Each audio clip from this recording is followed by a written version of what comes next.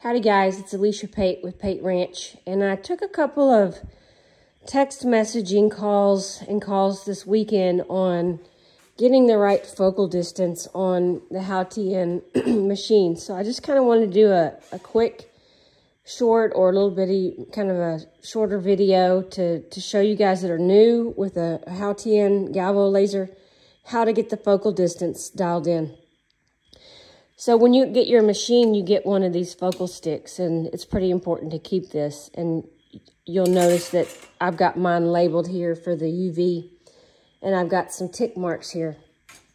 You'll also notice on the side of the Galvos head, depending on how many lenses you've ordered with your machine, if you've only ordered 2, on this one I only bought 2 with it. So I have 2 calibration settings. So this one tells me here's the calibration line for my 110 lens.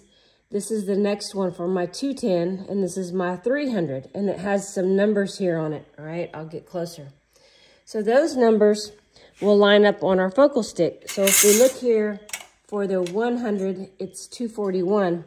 So I've gone to my stick, and on 241, I made a tick mark for my 110. And then I did the same thing for my 210.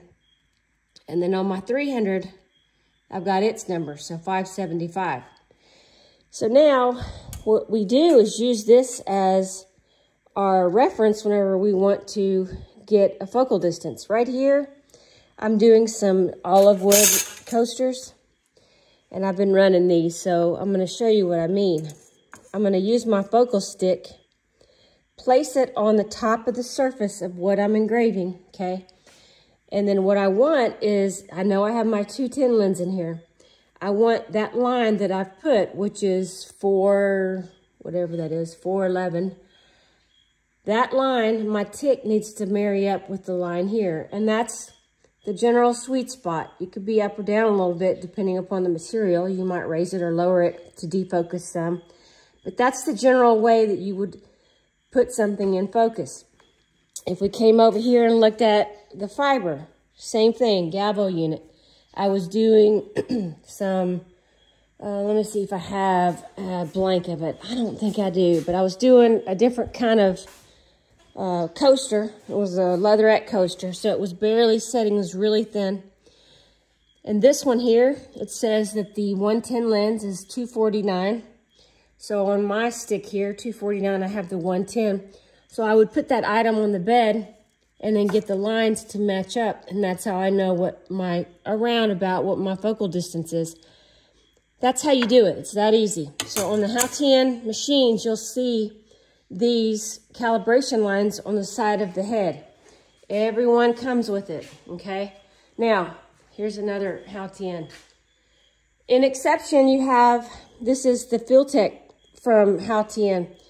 They use the calibration for the focal distance underneath, okay? And so we have some nice little jigs, measuring focal sticks that Dean put together that we use.